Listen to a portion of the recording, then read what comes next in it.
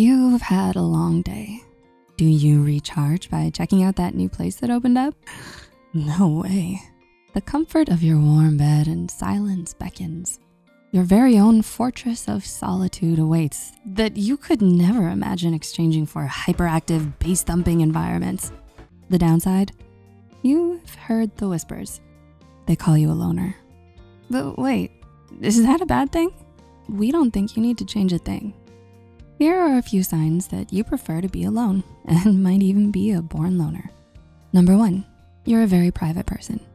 Do you prefer to keep your problems or even goals or success to yourself? Do you prefer limited social media use or have no social media presence at all? When it comes to sharing life events, do you like keeping it very vague and nonchalant and maybe even redirect the question to the other person? That's because you're a private person who prefers to handle affairs privately and doesn't feel compelled to share these moments with others. Since you operate on a strict need-to-know basis with people who you might not be very close to, you limit what you communicate to them unless you feel it's important. Number 2, you feel suffocated in large crowds.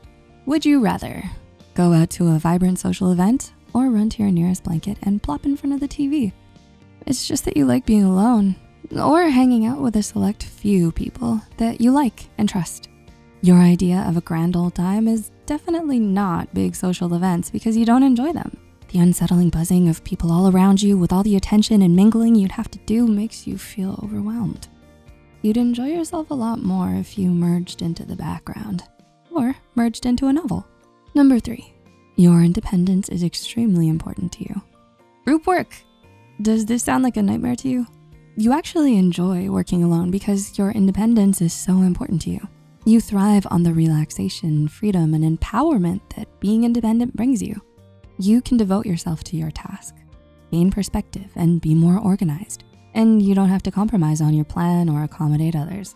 You are willing to express and enforce your boundaries, and you're not afraid to stand up for your beliefs or to act as a lone wolf instead of being a pack member. Number 4, your headphones are your armor. Do you wear those bad boys even if you're not playing any music? No matter what others say, it truly is the best tool for protection from social interaction when you need it. And Psych2Go totally gets that. It's a defense mechanism that allows you to be out and about and still keep some distance between you and the world. And it's not malicious. You just need to be alone sometimes. Number 5, you're happiest alone. Your plans just got canceled or postponed. Music to your ears. Now, you may have agreed under special circumstances then, but as the time gets closer, you started to dread the decision, and that's all right. There's peace and tranquility when you're by yourself, and it's priceless for you. So the thought of it being disrupted by plans to go out makes you want to put them on hold, and this actually has amazing health benefits as well.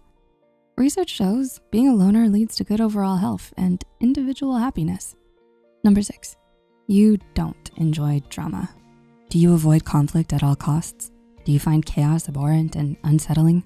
You're in good company because loners aren't into that at all. You realize that some people will create drama out of thin air and they live for it. You don't want any part of that and would not intentionally create any by sharing any secrets or private information. While you're aware that you can't avoid conflict forever, you tend to avoid situations as soon as you get a whiff of any unnecessary irrational conflicts. And number 7, you value your time. As surprising as it may seem, you do like hanging out with people you love and enjoy being around. You value your time alone and make as much of it as you can, but you also understand the importance of making time to be with others and to share and make special moments with them. It is because you realize the inevitability of time passing and ending. So you don't take it for granted while wasting it frivolously on things that you don't want to partake in. Being a loner isn't always an easy road to go down. The connotations are still negative and so is the representation sometimes. But there will always be those who can peek under your shell because they're fascinated by you and treasure you for who you are. You don't need to change a thing about your loner status. Did you see yourself in any of these signs? I did. Share your ideas with us in the comment section and see if you find your people. Don't forget to like and subscribe. Thanks for hanging with us. See you soon.